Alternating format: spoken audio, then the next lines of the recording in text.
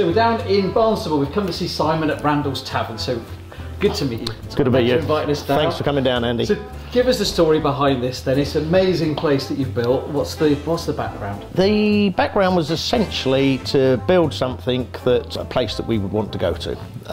Sadly, they don't exist anymore. A lot of the pubs are closing, and you're not getting this eclectic mix of games and the old retro stuff and jukeboxes. You're not seeing it anymore. It's what I like. It's what the wife likes. That's what we've tried to create. You definitely have. You've got some amazing pieces that you've collected here.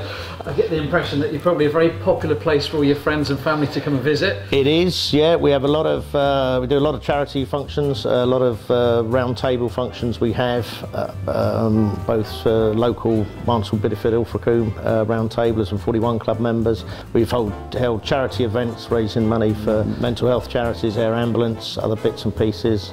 Ladies Circle have had events here. Difficult day it was for me, I must say, but I got through that one very carefully. So it's used for a lot of things like that. So you've got some amazing stuff. So what's your favourite piece that you've bought then?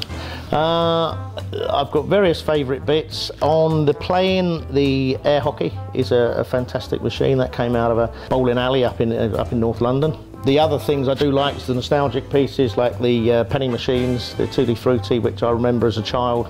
I like, so the nostalgic things like that, the quiz machines we always enjoyed playing. So it goes in fits and starts, various things that we play on, and we do play on a lot of the stuff. Jukeboxes, yeah, we got 2 jukeboxes, both of them NSM, German-made ones. One is the Visible Mech vinyl jukebox, and then which was the last of the vinyl jukeboxes when the also modern CDs come in, which we never thought would take off, but they have, and we sort of got brother and sister, a CD and a vinyl one, which works very, very well. So you've got an amazing collection of drinks behind your bar here, but you're telling me about your gin collection then, so... Yes, well the gin came as a health thing because I'm a real ale man through and through, and as I'm supping now, that's my favoured tipple, I must say.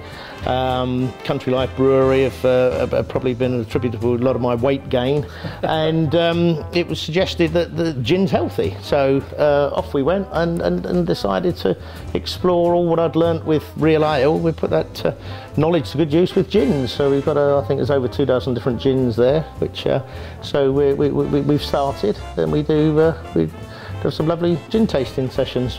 You've got a lot of collections, so you've got a lot of glasses and so on. So how long have you been collecting this stuff, and where have you been finding it? We probably started 20 years ago, probably, with some of the stuff, but when it started through knowing that I was going to have a bar one day and wanted to give the right glass for the right drink. So, you know, if you had a Bailey's, we wanted it a Bailey's glass, that sort of thing. And then, so I've collected them through social media, through eBay, through a lot of charity shops. A lot of people have donated stuff to me. Pubs have gone out of business. They know that I collect the stuff. I've picked up stuff out of skips. There's various people that have helped me over the years, and people that own local pubs. Lilico's and the Agricultural Inn, the Aggie, they'll pass stuff on to me when they finish with it. Yeah. So we've got a lot of great support from a lot of people that have helped us create it. So it's a lot of people's effort that has gone into creating it. I know you've added a few pieces since you went in for the competition last year. Have you got any more plans for buying anything more? What's next? Yes, yeah, I think I've got a few years left in me. I think we've got, subject to the approval of the present Mrs. Randall, we are looking at potentially taking over more of the house with shifting the casino upstairs to give us a bit more space downstairs in the basement. She's even got a wild idea of building a Victorian pier out the front and having an amusement arcade out there, which I think would be a cracking idea. Yeah. So if anybody knows of a spare pier going, do get in touch with us, because I've got a home for it and do the job properly. Brilliant. That sounds great. Superb. Well, look, good to see you. Good luck. Thank you very much. Thank you very much. It would be great to come and see you.